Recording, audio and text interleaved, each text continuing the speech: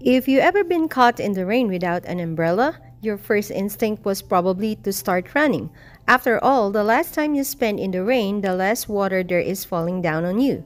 So you might think that running in the rain keeps you drier than walking in the rain over a given distance. However, by running in the rain, you run into the more raindrops than by walking, thereby wetting more of your face, chest, and legs. Have your instincts been getting you wetter instead of keeping you drier? You now have a question that you can try to answer with a scientific approach. Which keeps you drier in the rain, walking or running? To answer this question, we're going to use scientific method. Scientific method is the process for experimentation that is used to explore observations and answer questions. The figure on the left outlines an example of a scientific method. Each step in the method shown involves specific skills.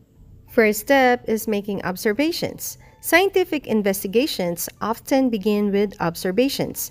An observation is information that you obtain through your senses. Repeatable observations are known as facts. For example, when you walk or run in the rain, you get wet. Standing in the rain leaves you much wetter than walking or running in the rain. You might combine these observations into a question.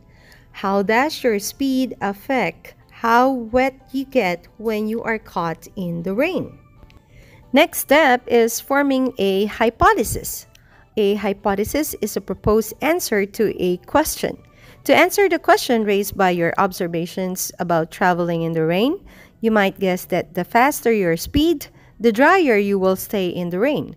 What can you do with your hypothesis? For a hypothesis to be useful, it must be testable. Next step is testing a hypothesis. Scientists perform experiments to test their hypothesis. In an experiment, any factor that can change is called a variable. Suppose you do an experiment to test if speed affects how wet you get in the rain. The variables will include your speed, your size, the rate of rainfall, and the amount of water that hits you. Your hypothesis states that one variable, speed, causes a change in another variable, the amount of water that hits you. The speed with which you walk or run is the manipulated variable, or the variable that causes a change in another. The amount of water that you accumulate is the responding variable, or the variable that changes in response to the manipulated variable. To examine the relationship between manipulated variable and a responding variable, scientists use controlled experiment. Controlled experiment is only one variable. The manipulated variable is deliberately changed at a time. While the responding variable is observed for changes, all other variables are kept constant or controlled. Next, we have drawing conclusions. The scientists' rainy day experiment produced some convincing data.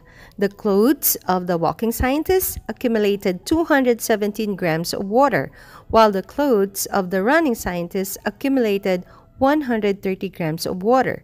Based on their data, the scientists concluded that running in the rain keeps you drier than walking, about 40% drier, in fact.